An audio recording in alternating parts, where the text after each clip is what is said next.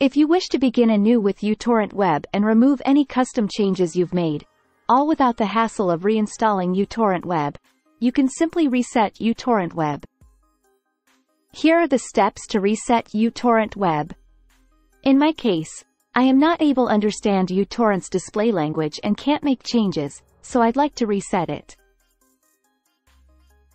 Then first of all close all the open uTorrent Web. Also exit uTorrent Web from system tray as shown here.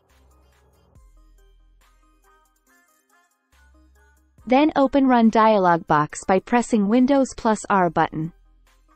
Then type %appdata% and click on OK button. Double-click on uTorrent Web folder.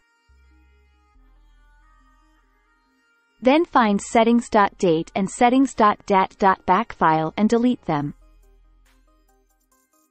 This settings is binary file that reset download preferences, connection settings, proxy settings, UI settings. So it will delete any custom settings made by you. Now again open uTorrent Web. As soon as you open it, settings.dat file is automatically created.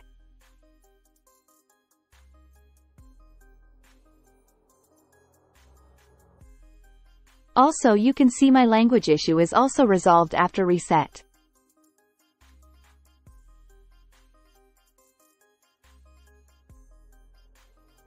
This much for today.